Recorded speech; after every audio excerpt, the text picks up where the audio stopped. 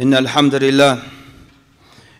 لله نحمده ونستعينه ونستغفره ونؤمن به ونتوكل عليه ونعوذ بالله من شرور أنفسنا ومن سيئات أعمالنا من يهده الله فلا مضل له ومن يضلله فلا هادي له ونشهد أن لا إله إلا الله وحده لا شريك له ونشهد أن سيدنا ونبينا ومولانا محمدا عبده ورسوله صلى الله تبارك وتعالى عليه وعلى آله وصحبه وبارك وسلم تسليما كثيرا أما بعد فقد قال الله تعالى في كتابه العزيز بعد أعوذ بالله من الشيطان الرجيم بسم الله الرحمن الرحيم وقال الملأ من قوم فرعون أتذر موسى وقومه ليفسدوا في الأرض ويذرك وآلهتك قال سنقتل أبناءهم ونستحيي نساءهم وإنا فوقهم قاهرون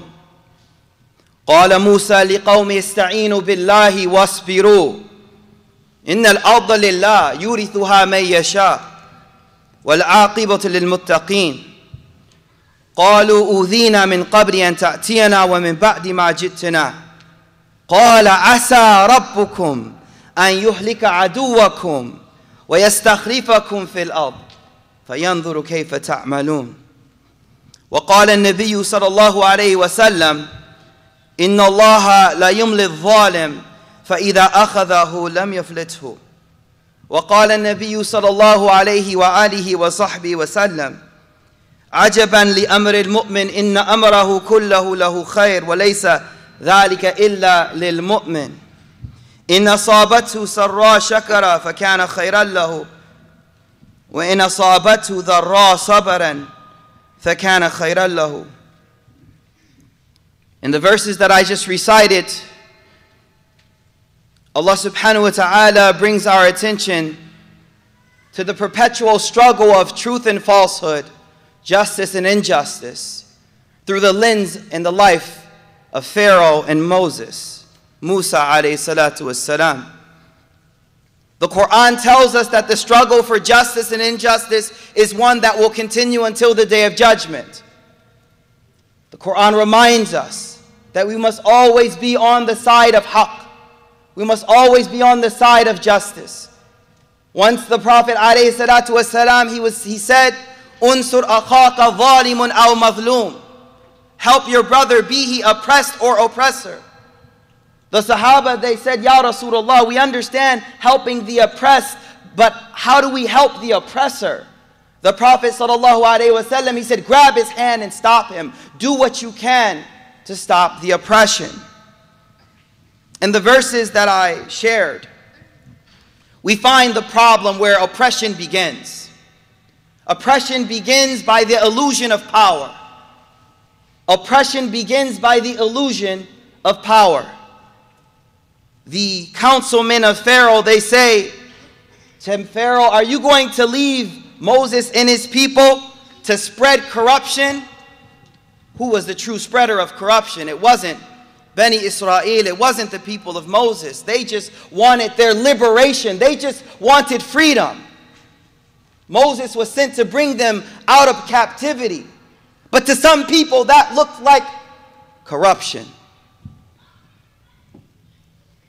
قَالَ سَنُقَتِّلُ أَبْنَاءَهُمْ. He says, don't worry about this. Don't worry about شِرْذِمَةٌ قَلِيلٌ. Don't worry about, as the Quran says, this small group of people. Don't worry about them. سَنُقَتِّلُ أَبْنَاءَهُمْ وَنَسْتَحْيِي نِسَاءَهُمْ. Don't worry, we'll slaughter their sons and we'll keep their daughters alive. The times have changed. They've gone beyond that.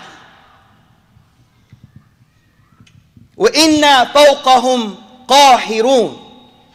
Don't worry, we have power over them. And here lies the test of humanity. Here lies the test.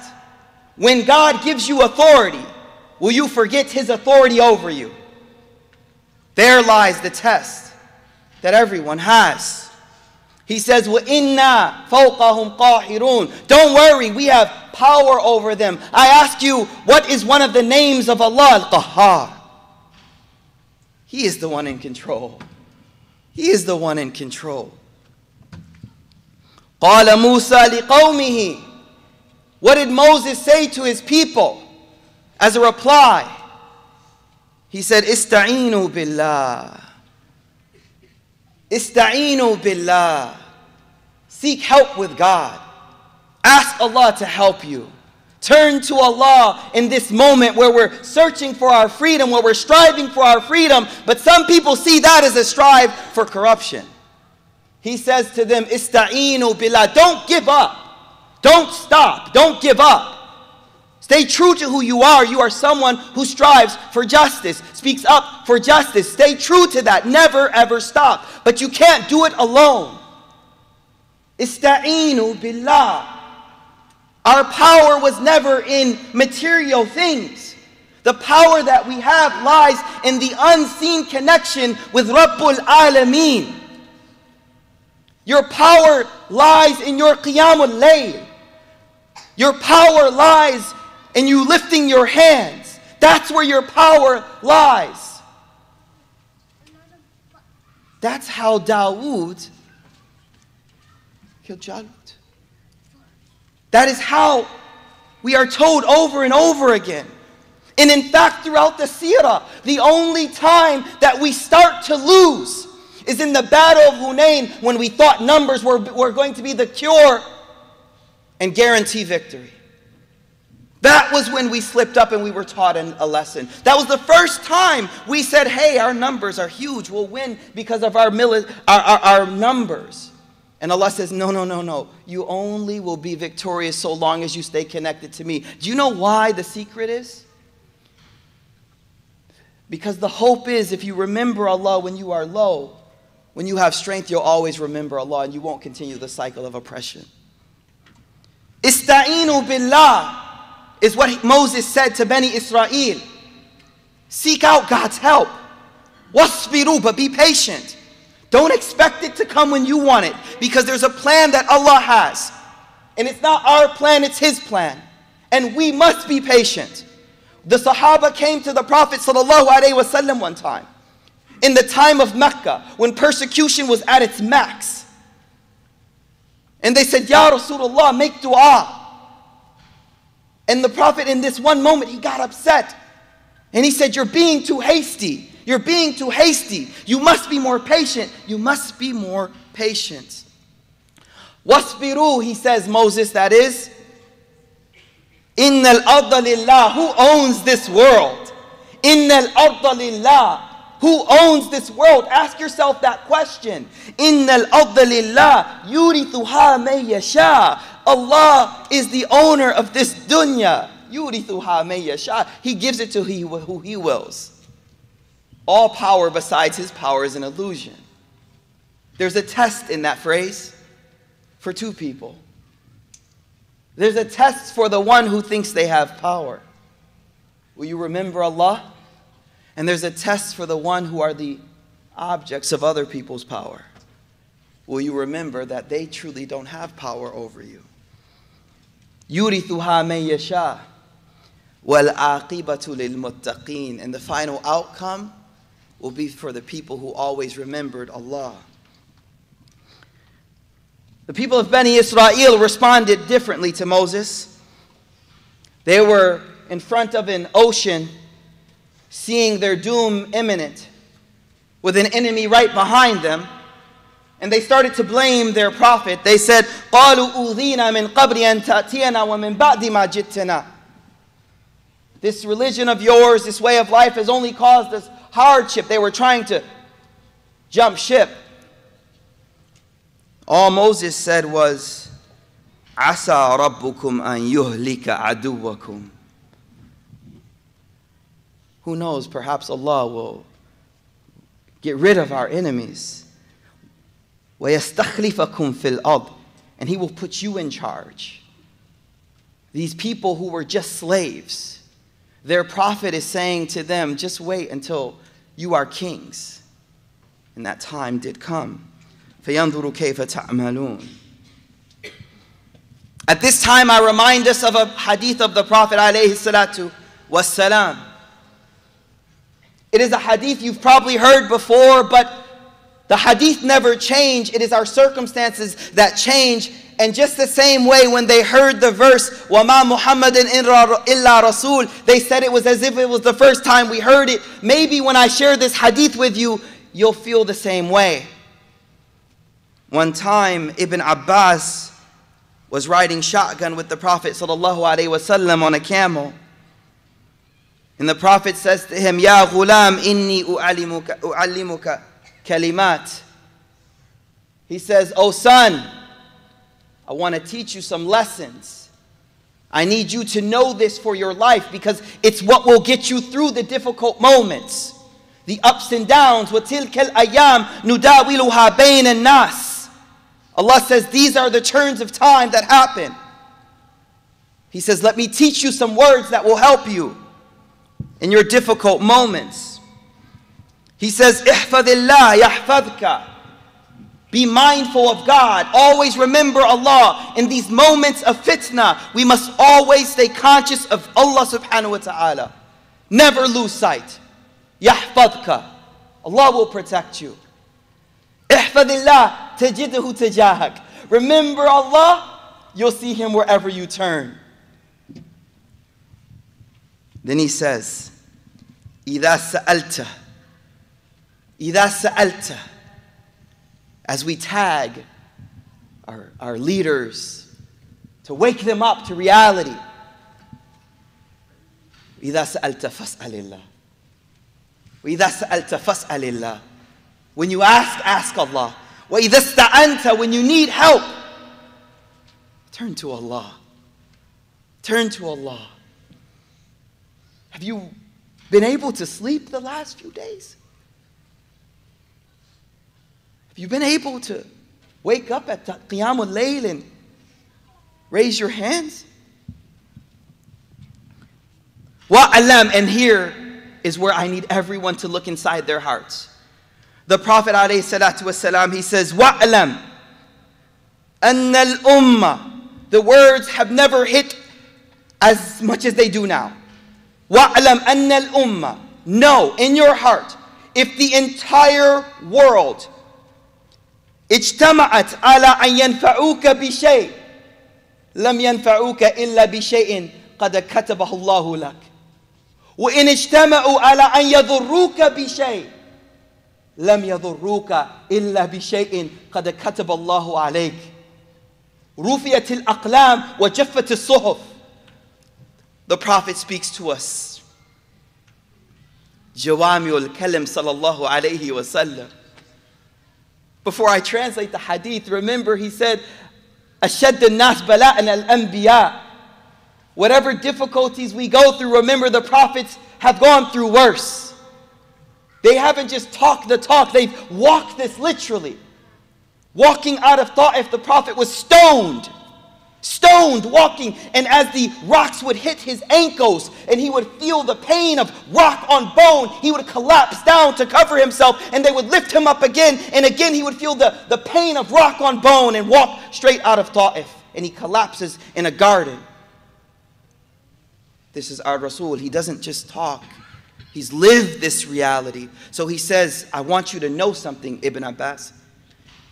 You must believe this now more than ever. If the entire world, his words, not mine, if the entire world gathered together to benefit you in any way, they could never benefit you except for what God has written for you. And if the entire world, it's not over, and if the entire world tried to harm you, they could never harm you except for what Allah has already written. Allah is in control. All power besides Allah is an illusion. Allah is in control. So what do? We keep moving forward. وَلَا تَهِنُوا وَلَا تَحْزَنُوا وَأَنْتُمُ الْأَعْلَوْنَ إِن كُنْتُم مُؤْمِنِينَ. After the battle of Uhud, we lost a lot. The Prophet lost Hamza. His heart broke. We lost a lot. Mus'ab bin Umair was killed. And when Mus'ab bin Umair was killed, the rumors spread that Muhammad is dead. Sallallahu alayhi wasallam. People lost their minds. They didn't know what to do.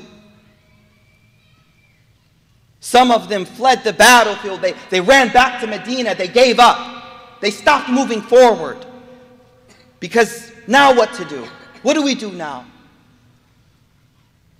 Allah subhanahu wa ta'ala says, they are the ones, istazallahum ash-shaytan.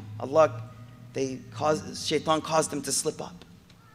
There were other people who lost their consciousness. They just jumped right into the battlefield, unaware of where they're going. And there were other people who stayed focused.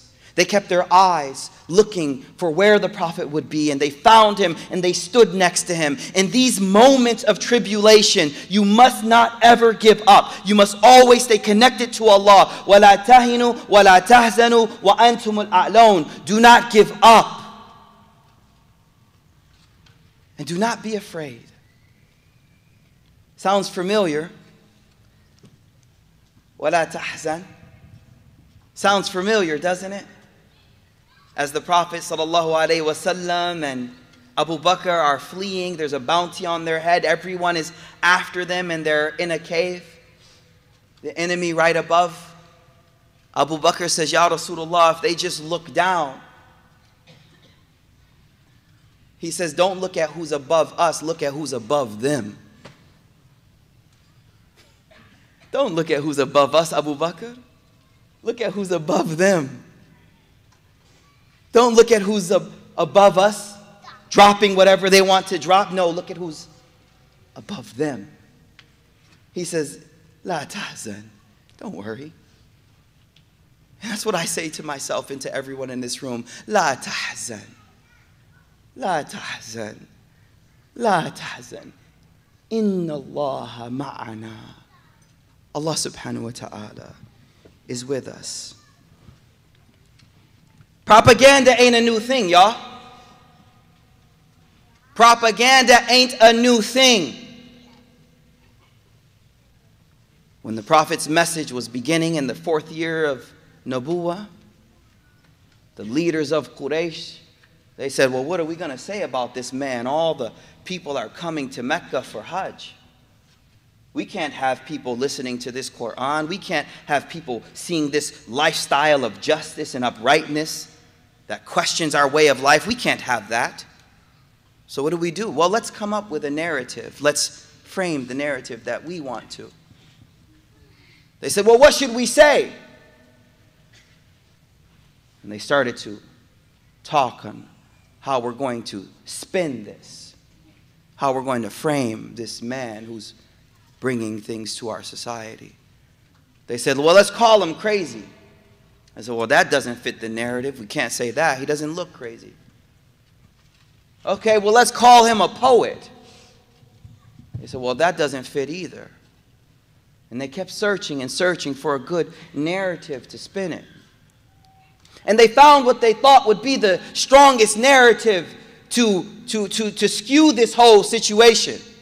So people don't see where the justice is and the injustice is. So people don't see who the oppressor are and the oppressed are. They had to spin that.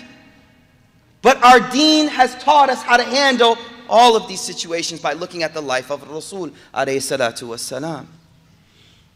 They said, I know what. Walid bin Mughira, he says, Da'ni ufakkir. فَقُتِلَ كَيْفَ فَكَّرَ. Man. He said, we'll call him a magician whose magic splits up families. Nothing more sacred to the Arab than their family. Amr bin Tufayl al-Dawsi, he said, I was so scared by the propaganda, by the rhetoric around Muslims and Muhammad, I stuffed cotton in my ear when I went to go do Hajj. I tell you, brothers and sisters, you don't know how many people become Muslim due to the propaganda you thought would push them away from Islam. I'm one of them. Pharaoh thought he was spinning the narrative when he brought the magicians and he brought Moses and he said, hey everyone, let's all watch this. Lo and behold, he was the cause of da'wah, bringing people to the message. My point is, this isn't new. This isn't new. We as a ummah have dealt with this time and time again.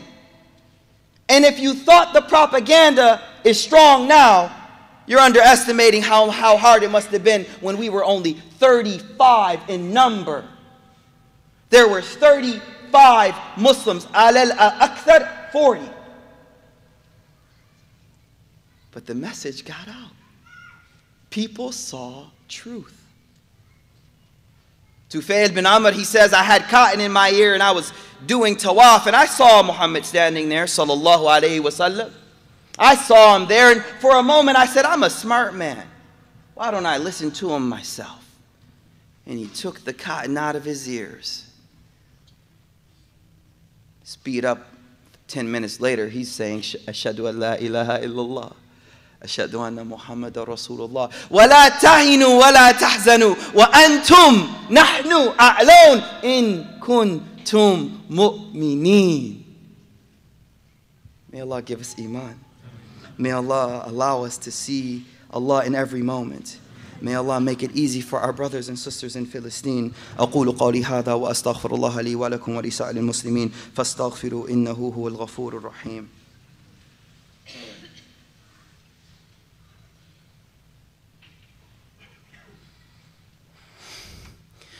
إن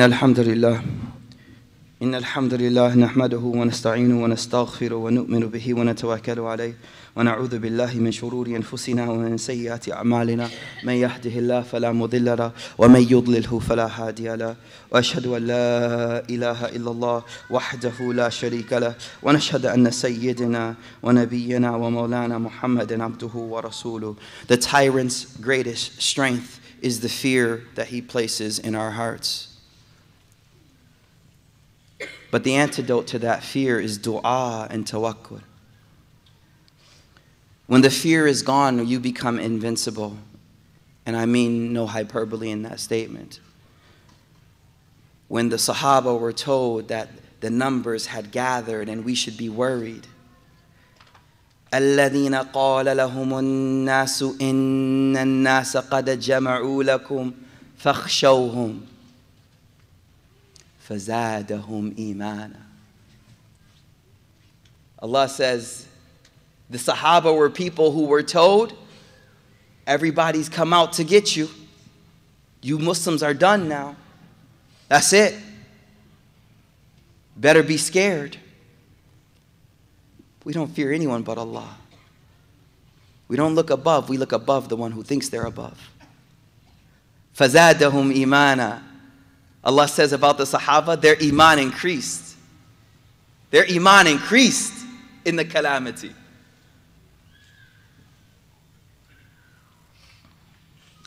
The best people on earth right now are Ahl Palestine. Best people on earth. I say that based on the hadith of the Prophet alayhi salatu wasalam. أشد الناس بلاء الأنبياء ثم الأمثل فالأمثل. يبتلى المرء على قدر دينه. The Prophet ﷺ said that the people that get the most calamities in this dunya are the anbiya, the prophets of God. Because this dunya ain't nothing. This ain't it. Then the Prophet said, and those who are closest to the prophets, closest to the prophets. These are awliya Allah. May Allah subhanahu wa ta'ala in these moments allow us to speak however we can and raise our voices however we can to be a part of being on the right side of truth and adl. May Allah allow us to raise our hands and feel that pain that the Prophet ﷺ explained. Al-mu'minuna karajulin wahid in ishtaka aynahu ishtaka ra'suhu wa in ishtaka aynahu ishtaka kullu. The Prophet ﷺ said, if you are feeling pain, if you are agitated, if you are worried and you're unsettled, well, that is a sign of iman. Because the believer is like one body. When one part hurts, the rest of the body reacts to that pain. So that is a sign of faith. But let that reaction motivate us to increase our tawakkul on Allah, increase our prayers, and increase our closeness to Allah. Now is not the time to hide your Islam. Now is the time to show it even more to Allah and to the people around you. May Allah give us strength. اللهم أحرس أهل الفلسطين بعينك التي لا تنام. اللهم اجعل لأهل فلسطين النصرة والعزة والغلبة والقوة والهيبة. اللهم انصر أهل فلسطين وثبت أقدامهم. اللهم انصر إخواننا في فلسطين يا أرحم الراحمين. اللهم حرر المسجد الأقصى واجبر كسرهم واشف مرضاهم وتقبل شهداءهم برحمتك يا أرحم الراحمين. اللهم إنا نستودعك بيت المقدس وأهل القدس وكل فلسطين. اللهم إنا لا نملك لأهل فلسطين إلا الدعاء. لا نملك إلا الدعاء يا أرحم الراحمين. فيا رب لا ترد لنا دعوة دعاء ولا تخيب لنا رجاء وأنت أرحم الراحمين. اللهم إنا نستودعك بيت المقدس وأهل القدس وكل فلسطين يا أرحم الراحمين. اللهم انصر إخواننا في فلسطين يا أرحم الراحمين. ربنا تقبل منا إنك أنت السميع العليم. قال الله تعالى إن الله وملائكته يصلون على النبي يا أيها الذين آمنوا صلوا عليه وسلموا تسليما. اللهم صل وسلم وعنم على سيدنا ونبينا ومولانا محمد عبده ورسوله وعلى أصحابه الأجمعين يا أرحم الراحمين. عباد الله رحمكم الله، إن الله يأمر بالعدل والإحسان وإيتاء ذي القربى وينهى عن الفحشاء والمنكر والبغي يعظكم لعلكم تذكرون. فاذكروا الله تعالى يذكركم ودعوه يستجب لكم ولذكر الله أكبر والله يعلم ما تصنعون. أقيموا صفوفكم.